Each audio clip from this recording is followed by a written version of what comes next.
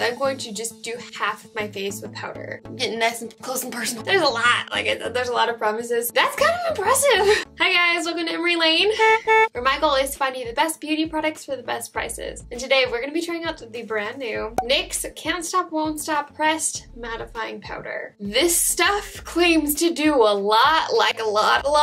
We'll see if it can live up to all the promises. So let's get into it. Okay, how I want to handle this is I'm going to just do half my face with powder, and then the other half I'm just gonna let it be on its own with a foundation that I know does decent on its own. It's not like perfect, like still needs some help, but I know it's not gonna just fall apart. And that is my favorite. You probably know if you've seen any videos with foundation in them. Resistance Formula, the Healthy Foundation. Beautiful. I'm gonna do the right with the powder and the left without the powder. So according to the directions, it can be applied over or under makeup, which I'm assuming means like over or under like your blush and bronzer and stuff, not necessarily your foundation. And it can be applied with a powder brush or a sponge. So I think I'm going to do a sponge just on my forehead, and then the rest of my face I'll do with a brush just to see if it like applies better one way or the other, or if it lasts longer when you do one way or the other, all that stuff. I'm gonna apply my foundation real fast. Probably should get this headband actual use it to pull my hair back so it's out of the way. Oh, that's not my favorite look, but it's temporary, it's fine. Okay, I'm not gonna spot conceal just because I want to see if it can help kind of finish covering up anything that, you know, the foundation didn't do on its own. And I'm going to use the powder first before I do like my blush and bronzer and stuff. There's a lot, there's a lot of promises, so I'm gonna try to read through them as fast as I can. According to Amazon, this powder instantly leaves skin looking matte and minimizes the appearance of oil and shine without looking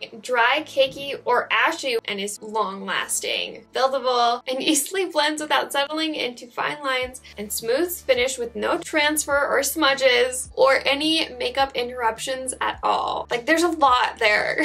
That's just insane. That's a lot to ask. It retails for $8, so that's not horrible. And I have it in the shade Light. There's definitely some smoothing properties to this. Like, that's nice. I want to like zoom you in on my nose, like around here especially is where my pores are really bad, like on the side of my nose, right next to my nose. Getting nice and close and personal. I don't know how well you can see, but on this side, my pores are still pretty noticeable. I mean, they're not awful, but the foundation on its own normally doesn't do any type of smoothing stuff. This side, they're a lot less noticeable. That's kind of impressive. My forehead, it didn't necessarily like settle into the lines, but it didn't make them any less visible. Same with in between my eyebrows. So it'll be interesting to see if it gets worse or it stays the same. But like from a distance, my forehead does look a lot smoother and there's no weird texture. A lot of times, especially with pressed powders, I have a hard time like having powder texture if I don't use a setting spray to kind of smooth things down afterwards, which I'm not going to. The coverage is decent. Like if you look at my lips, it looks like I have less there, so it definitely does have some coverage. It got rid of the zit that was kind of lingering right there underneath the foundation. Like, it looks good. I'm gonna do the rest of my makeup real fast. I'll be right back.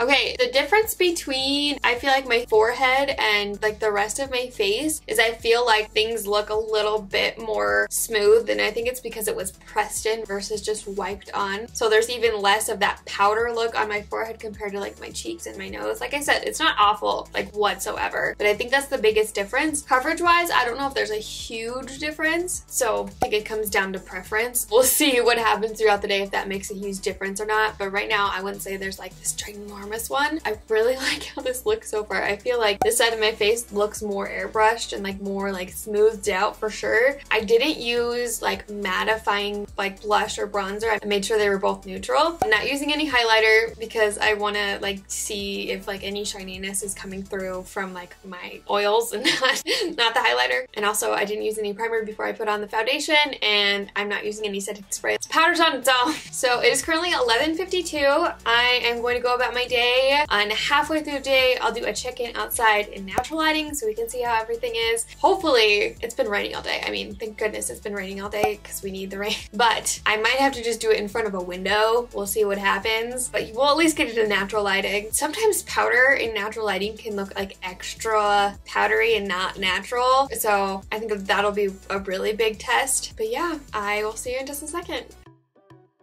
Okay, so it rained all afternoon. It's not quite 6 o'clock yet, but I wanted to come out just in case it started raining again because there are clouds above my head. So a few things. Start off, this side of my face, the non-powder side, is shinier. But even though this side is shinier, this side's not like completely matte either. I wouldn't say it's awful or anything like that. Nothing's breaking apart. But if you like a completely matte look, you would have to touch up at this point of the day, which halfway through the day, it's not that bad for a touch up, especially when it's just powder. Nothing's like been drying out or anything like that. Like nothing's uncomfortable. It's felt like really, really lightweight, all things considered. I would say my only complaint right now is this side, I have no smile line issues, but this side I do, which doesn't make sense to me. I mean, overall, so far so good. Really liking it. I would use this underneath my eyes, which normally I do not use a mattifying powder underneath my eyes. I use like a super hydrating translucent powder. So that's saying something, which by the way, my under eyes are horrendous today. I don't know why. Just ignore that. Super excited. Can't wait to see how everything turns out at the end of the day. I will see you in just a second.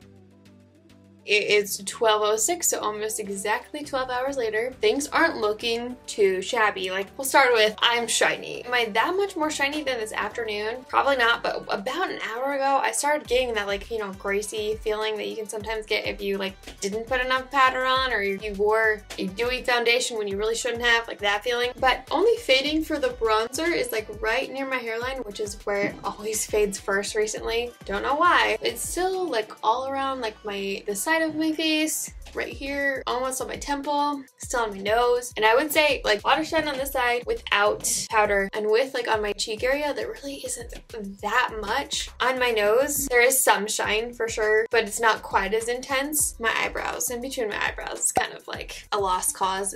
That's the only place that's probably started to separate slightly. I don't really see a difference at all long term with using a brush versus a powder. If you like apply the same amount, obviously if you're using like a super fluffy brush, most likely you're gonna have to go back in and like layer it a little bit, which it layers nicely, so that's totally possible. And I really think it's just a preference on how you like things applied. But here's the thing, I never dried out. So normally when a powder gets me as far in the day as this one did, it's either a hydrating powder or like it dries me out. So that was impressive that this didn't dry me out. Really enjoyed that. I like how smoothing it was. The coverage was good. Overall, it's a really good powder, and it's $8. It's not a horrible price or anything like that. If you want to see a battle between the Maybelline Fit Me loose powder and the Maybelline Fit Me pressed powder, you can click right here. I'll link everything I talked about in the description box below. Those links are affiliate links, so I will get a small percentage of the profits if you use those links specifically to buy those products. It does not affect you whatsoever. You're good. I love you guys so much, and don't ever forget that you are enough. Bye! Mwah!